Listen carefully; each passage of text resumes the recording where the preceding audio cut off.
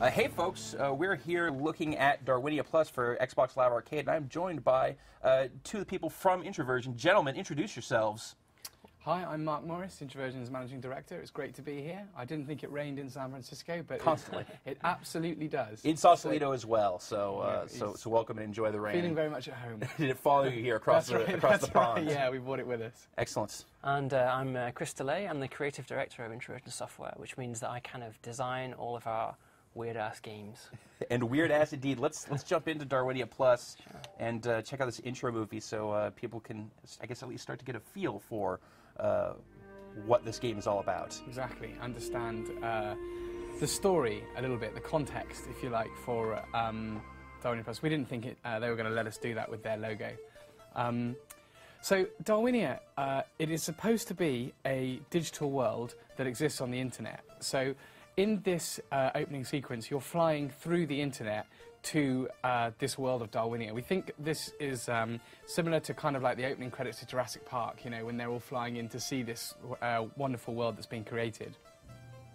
Darwinia has been created by a guy called Dr. Sepulveda, and from, I think it's Sepulveda Avenue in LA. Yes. Yeah, we were in LA, and You just thought that was a cool name. thought it was a cool name for a bad guy, right? And so I was going to say, why not Darwin? But Yeah, sure. yeah. That's a way better name. Yeah, so Sepulveda created this digital world, and he created the Darwinians inside it, and the Darwinians evolved to the point that they kind of became alive, and then Sepulveda decided that he would open this up as a bit of a theme park to players. So this is kind of the player flying into to Darwinia, but you'll see that it starts going a little bit wrong. There's a problem with Darwinia, and as you play through the game, you learn about how that problem came about. So you can see now it's sort of saying errors detected in data stream. In a second, it will it'll bring us through to the next phase. This seems very much in line with the highly abstracted, kind of symbolic worlds and settings that a lot of the Introversion games take place in. Yeah, exactly. We don't want to fight on the same playing field as the big developers. Sure. And they choose things like huge amounts of content and photorealistic graphics to be kind of their battlefield. And we're only 8 guys, so if we tried to go in that direction, you would immediately see that we just couldn't keep up. So we try to go for something different, and for us it's being immersive and self-consistent and unique graphical styles that you can look at and immediately recognize as Introversion, or in this case as Darwinia. So now we're here at the main menu screen, and we've got two big options going on. That's right, here. that's right. So we originally made Darwinia, which is a campaign story-driven game. There's about 10 campaign maps in there, which we'll play through in a minute. But when we signed the Live Arcade deal, Microsoft said that we needed to put some multiplayer in there, and we ended up creating a full multiplayer experience as well, which we launched on PC last year called Multiwinia. So we ended up with 2 quite different games, actually. They play quite differently. The controls are subtly different. And we needed a way to immediately communicate to everybody that's playing that there are 2 different games in this package. Okay. And so that's where the split screen came from. So if you go back to the split screen, we've got Darwinia on the right. Yeah. And Darwinia is a kind of clean world, but Multiwinia on the left is much dirtier, it's much darker. It's supposed to, thematically, it's happened after the Darwinia world. The Multiwinians have kind of become a lot more violent. So you can see, you know, some of the names now are like Biohazard and Walled Garden and, you know, Prison Block and things. They're a bit darker than the kind of... I see some smoke there as well. Yeah, That's right. They've like smashed up their kind of world a bit. Well, let's go back to when things were more idyllic. Let's Yeah. jump into Darwinia Plus here. Or I guess into Darwinia. Yeah, exactly. So the overall package is Darwinia Plus. That's right. The individual parts, Darwinia and Multiwinia. Yeah. All right. Yeah. So, Chris, do you want to sort of talk? Yeah, sure. I mean, so this is the guy that Mark was talking about. This is Sepulveda Boulevard, basically, otherwise known as Dr. Sepulveda. He's the creator of the world, you know, this digital world, and you know, we wanted to have Sir Clive Sinclair, basically. That's who he's kind of meant to be. Okay. You know, he's like this 80s mad professor, and he's built this virtual world, and inside this virtual world, he has created a race of sentient life forms that are called the Darwinians. Now, but at the point when you arrive as the player, everything's kind of gone wrong in this world. and a computer virus has infected all of the computers Okay. that are running the world of Darwinia. And this is the computer virus, right? This evil red form over here, and it takes various different forms throughout the game. You know, this is its kind of simplest form. Sometimes it takes a much larger, more solid form, such as the centipede, for example. Okay. And your job as the player is to help him kind of run his antivirus on the world of Darwinia and restore the Darwinians back to full life. And you do that by creating various units in the game. So these are the primary units in Darwinia. This is the Death Squad, and they're effectively they're like antivirus software, but like with attitude. Okay. They're like antivirus with guns, basically. You know, and so you have to go and clean out the virus from these infected computers with a nice little bit of precision application of violence kind of thing. You know. So as far as the controls here, you're not directly controlling these guys, but you're pointing them in the general direction. No, I'm directly controlling them. This is very much a left thumbstick job to move these guys around like this. The camera just follows you around, shows you what you're doing. Gotcha. And a right thumbstick to fire their lasers in a circle all the way around you. As soon as you deselect them, you're in more of an RTS type camera now. Okay, More of a free camera, more about managing units from a higher level. Now, so we've cleared this area out, and you can see that there's like this glowing blue orb thing over here. This is a bit of software research that he's been working on. Okay. And when you collect these up, you get power-ups and advantages to your team, basically. Now, this guy is an engineer. He's basically a software debugging tool that Dr. Sepulveda uses. He's based on a movie which... it's the thing from Tron. We don't even need to tell you what movie it's from. We love Tron. I found out yesterday they have a name. What are they called, mate? Can you remember? Oh God, it's the name of the game. It's the Recognizer, I think. Yeah. Okay. Yeah. No, I was thinking of the. They're called the Recognizer. Right. And they're basically just these guys. You don't control these guys directly. They just kind of do their thing. They'll reprogram buildings or capture research. Okay. So they'll just kind of roam around what you are here running and gunning. Yeah. So what that was there, that was a grenade power-up. So whilst firing your lasers with your right thumbstick, you can pull on the right trigger and throw a couple of grenades. Other than Tron, what would you say is like your big inspiration for this highly unique art style that you've got going here? Tron is definitely a big one. I mean, we're all Amiga fans, being from England. Certainly. And on the Amiga, there was a great graphics program called Vista. Okay. Long before Microsoft tarnished the word. Oh, I shouldn't say that, should I? You've got to edit that out. Yeah, It's no, okay. get rid of that. Yeah. No, long before the excellent They're not game currently advertising that was with us, Microsoft so. Vista. And there was Vista on the Amiga, and it did these fractal landscapes. All of our landscapes are kind of built using fractals and things. Yeah. And they had those sort of chunky, flat shaded look, and we just love that look. Well, I love the wire framing and exactly kind of the glow, the and it's the meant monitor to be in a wash you get off computer of as well. everything. It's meant to be the inside of a computer, but Right. the inside of a computer that like an 80s reclusive genius would have built. You know, so he hasn't seen all this modern hardware going on. So what he's telling me to do at the moment, he's telling me to use my engineer from over here to reprogram this building. It's not currently it's infected with a virus. That's why it's flashing red. Okay. So you can't use anything when it's So flashing red is bad. Red is bad, and blue is good. And so I'm just going to create another one to speed it up. And what they'll do is these engineers will reprogram this building using the nearby control tower. I like the go-to command. Yeah, right, go to. 10 print hello, 20 go to 10. Misspent youth. Apparently not. Here we Yeah, are. that's still what we're doing. That's still what we're doing. So Either it was not a misspent youth, or this is also misspent adulthood. Yeah, right. So you might notice that the virus that we killed, the computer virus, it left behind these little red orbs. Yeah. And your engineers will collect those up on their own and drop them into this building, which is an incubator. And it converts them back into the Darwinians that they started out as. There so they are. Here's a few little Darwinians finally making their appearance. And they're nice little 2D fellas. They just, at the moment, this is very early in the game, so they're completely docile. They don't have any weapons or any combat abilities or anything like that. But the world started out with just the Darwinians. Yeah. Right? So, and they've all been killed and turned into the virus. And so this is how you kind of progress in the game. By killing the virus, collecting the souls of the fallen virus and converting them back into Darwinians. Now if I push on, once you've got grenades, it's a little bit easier. These guys are very vulnerable to a nice bit of area of effect grenade blast. They're kind of, these are the most basic forms of virus, and they're pretty weak on their own.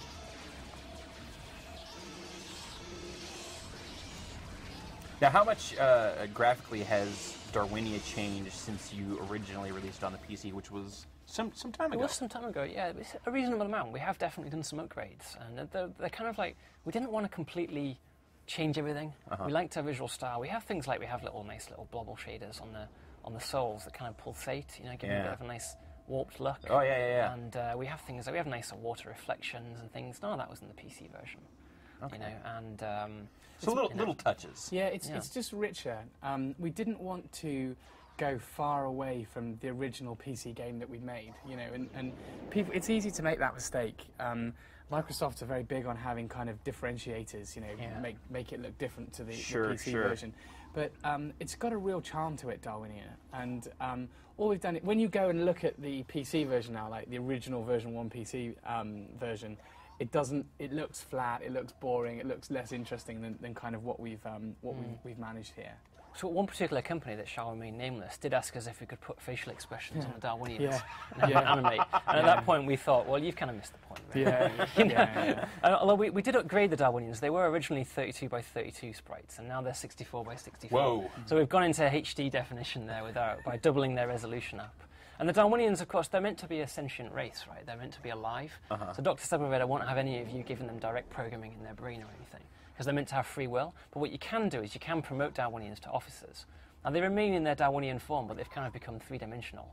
And the little Darwinians around them will listen to the officer. Okay. And so if I tell the officer to say, you know, go over to this area, bit more of a RTS element now, and less of a direct action. Okay. He'll stand there just permanently saying, yeah, go over there, you know. If you're a Darwinian, go over there. Basically that, yeah. So as the Darwinians are being born, they're immediately seeing his order and going, oh, Jesus, all right then, you know. And they're immediately heading off, you know, just to where I've pointed them.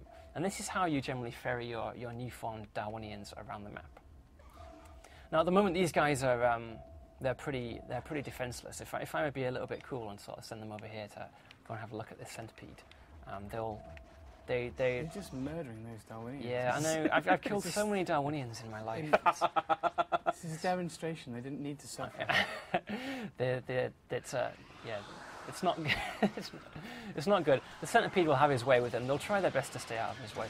He is, of course, his namesake. He is based on the classic video game Centipede, and as you shoot him, he will break up into smaller parts and get a little bit harder to deal with. And actually, each monster in the world has a different relationship with the sort of dead souls that are left behind as well. So if you leave him around for long enough, he'll eat all those souls up and he'll get longer again.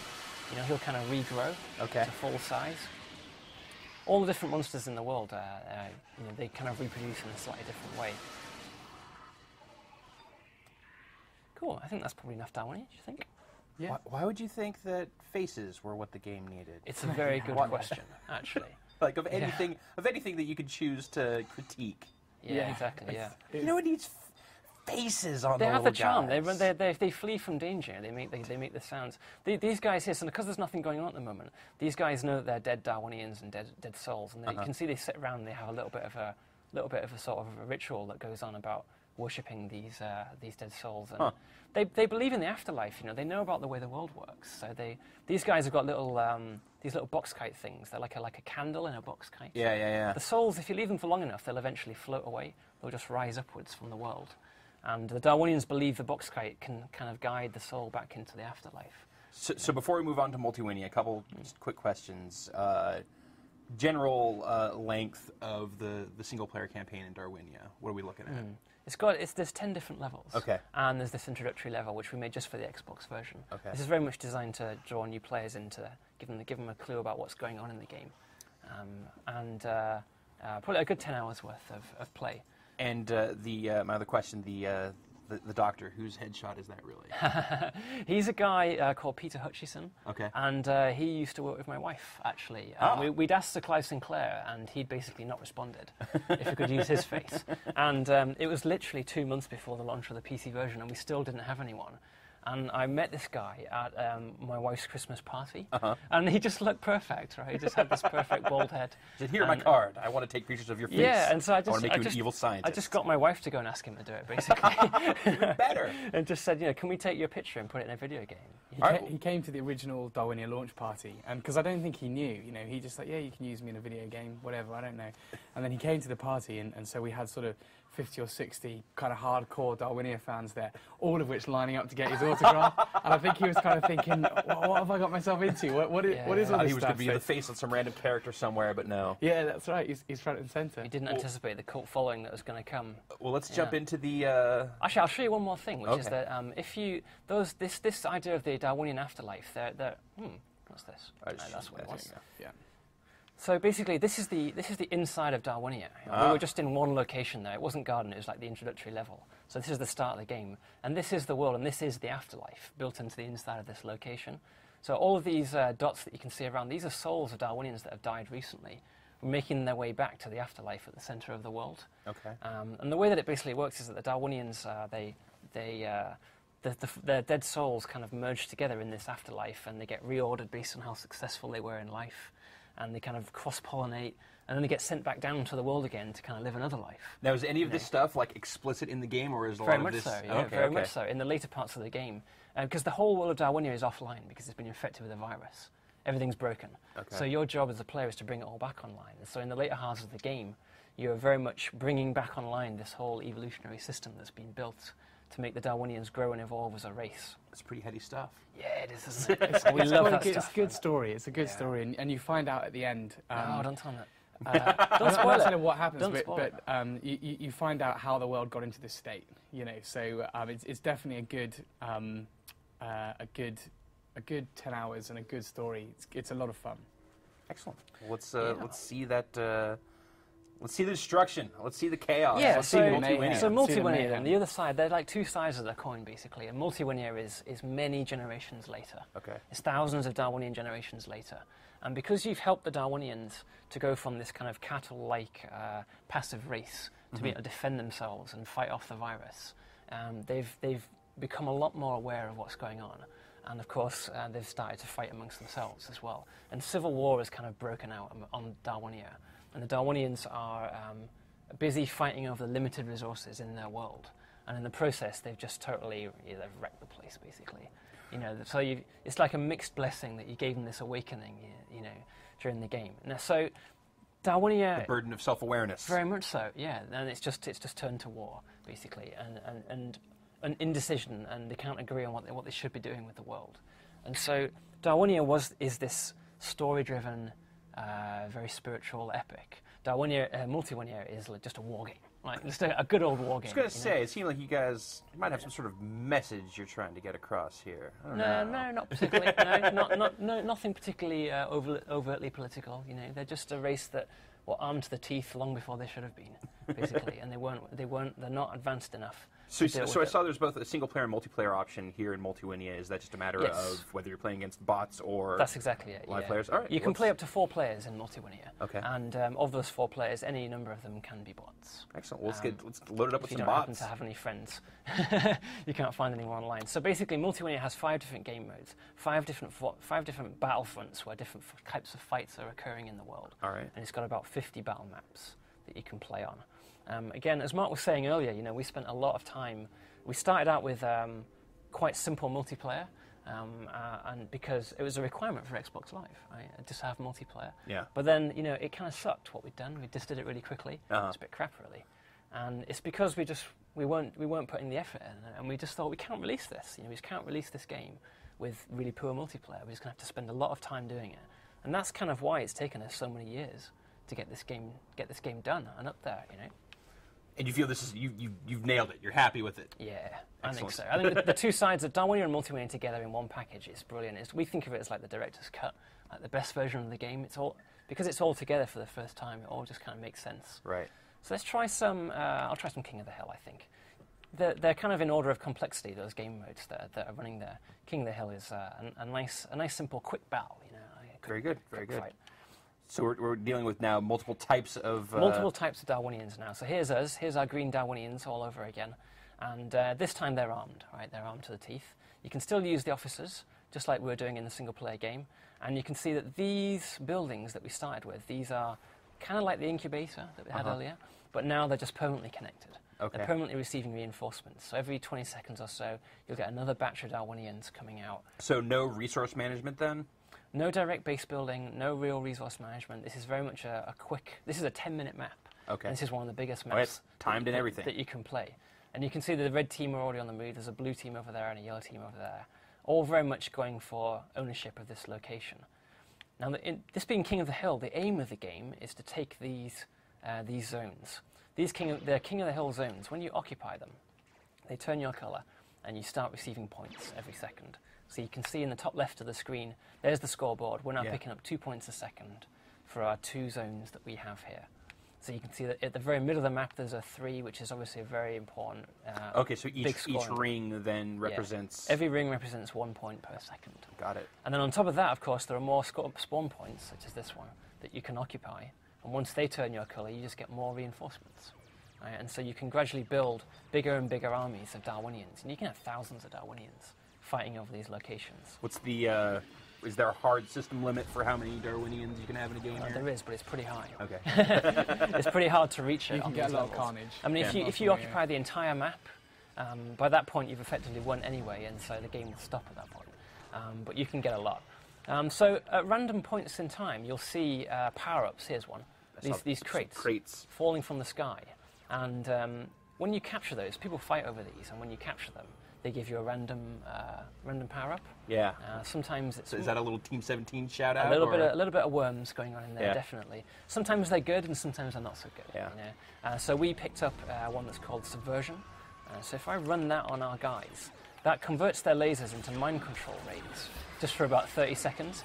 So you can see that any enemy red Darwinians that have been hit will turn green.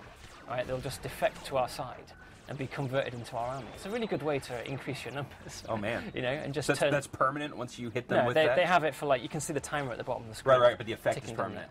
They're on your team permanently. Yeah, but the actual brainwashing technique that these guys have is only temporary. Certainly. Let's see what's going on. Not doing. So I'm seeing these power lines going from one base to another. Yeah. I assume then that you have to. They're bringing. You have to remain connected. They're bringing in. Oh dear. They're bringing in. That's unfortunate. They're bringing in new souls. Oh God, those Darwinians are on fire. They're it's not good for a Darwinian when he catches fire. It's sort of the end for him. You know. It does happen actually. The trees are notoriously flammable. Some of the power-ups that you can get, they just create new forests in areas. And so you can pre-seed areas with forestry and then burn it down afterwards, just to clear out the area. So beyond the crates and these command units, is there any other sort of units to be dealt with here? No, that's pretty much all of it. It's pretty much so. Darwinia is very much about the squaddies and the fast action, action controls. Very much Cannon Fodder and Syndicate, old Amiga classics. Yeah. And Multiwinia is much more about the Darwinians themselves and controlling them. So you might notice that for the first time you can now select Darwinians using a group select and give them direct orders. Nice you can directly say to them, you guys go over there. Or you can use the officers to give them a permanent sort of standing order, just like you do there. This is one game mode, and in some of the more complex later game modes, such as Blitzkrieg, for example, you get armour units to rapidly move Darwinians around the map. Okay. Sometimes you have space rockets that you try to lift off from the ground. Each of the 5 game modes is quite different, and they're all kind of they've got their own feel to it. Well, this one seems pretty chaotic, for sure. That's definitely the aim. Yeah, the aim is very much... This is not Command and Conquer, this is not like the slow base building and gradual stuff. This is very much crazy, fast action and just basically laughing at Darwinians on fire. You can get some great power-ups. You can get some flamethrowers and some miniguns that you can control directly, and they've got kill counters on them, so you can see how many Darwinians you've murdered in the time that you were using the gun. So we wanted it to be quite funny, so we tried to put sort of comedy references in all over the place. So hopefully you have a bit of a giggle when you're playing. There's nothing better than nuking your best friend's home base. Yeah, you mentioned you're a DEF CON fan, didn't you? Yes, absolutely. There is a nuclear weapon power-up that you can get, which is deployed by the DEF CON submarine. Oh, wow. Nice. They rise up out of the water, and then the nuke trails come flying in. And I'm noticing maybe a certain amount of similarity in pace between a multiplayer DEF CON game and this, where it's, most DEF CON games that I played would not last more than 10 minutes. Yeah, especially if you play it on speed DEF CON. And it's all over. Oh, wait, that's a nice one. Let's see. Oh, so you can see the enemy here put the Darwinians into a formation. This is like a defensive formation to stop us from approaching in that direction. It's very good. So they can't fire backwards, basically. But they're very effective forwards. So ordinarily, just marching straight at them wouldn't be such a good idea. But if I give my guys rage, they switch their weapons onto full auto, basically, and just let them have it. You know? It's quite an effective. The crates are there because they upset the battle. You know? Right. You can have a stale. Oh, wow. They've got subversion. Oh, okay. Well, that's interesting. I'm not sure what's going to happen. Looks like you might come out on top. Yeah, that many lasers. I think we pretty much. Oh, were you wondering whether they were going to retain their? Yeah, they would convert our guys, and then they would have rage on their guys that had just been converted. So yeah, shields. That's more stuff. This is more stuff about. These are like defensive shields. But it doesn't work against grenades, unfortunately, for those guys. Oh, what's magical forest? Where did that happen? That just popped up. Yeah, so this is what I was telling you earlier, that you can grow forests in different areas. So someone planted a magic forest over here. So what's going to happen is a forest will slowly spring up in this area and just fill this entire area up. It has different uses. So a magical forest actually drops souls, dead souls. Yeah. And so then you can harvest them and turn them into more Darwinians. But they're also a bit of a fire risk. The forests in general. It can be a good tactic to. As we saw with the an big tree in the entire middle on fire earlier. Yeah, that one burns quite a lot, actually. That's not uncommon. Should we try a different game mode, do you think? Maybe some statue? Yeah, we can have a look at some statue. Different game mode? You know, I think we're about out of time here for this. I think we've about run down the clock. Yeah, okay. But thank you guys so much for coming through and showing Yeah, us. it's been a real pleasure. Yeah, it's been Yeah. really great to be in here. Well, I'm sure, as we mentioned before we started recording, I'm sure you guys are thrilled after so long working on Darwinia in one form or another to have this final product, putting it out soon. It's been a long time, as I was saying. We always wanted to be doing kind of new and original things, so sticking with Darwinia for so long has been challenging, shall we say. But we're really, really pleased with what's happened here and the product on Live Arcade. It's coming out on February the 10th, so it's not long either. And yeah, hopefully it's going to do really well and enable us to concentrate on some new stuff. Yeah. So February 10th, Xbox Live Arcade. That's $15. 1,200 points. 1,200 points. Steam, Yep. And is that going to be all regions? Yep. All regions. We're in all sorts of languages. You name it. You name it, we did it. Excellent. Yeah. And chances to see this on other platforms. Maybe we'll see how it goes. Yeah. I mean, it's taken us a long, long time to do this, and we really need to kind of flex our creative muscles in a slightly different direction for a while. I could totally understand that. If it picks up, if it does really well, then kind of never say never. Oh look, you can see like one of our statues. It's our commentary on in-game advertising. Yeah. You laugh, but I bet there's hooks in there Yeah. that you could put in game advertising. Well, we did try to Actually, sell that's it. the funny thing. We tried to sell the ad space. Yeah. They really weren't having wanted any of it. It's like, the Darwinians do what? Yeah. What's going on? Well, gentlemen, again, thank you so much for your time. Yeah, no That's problem. quite right. It's been a pleasure.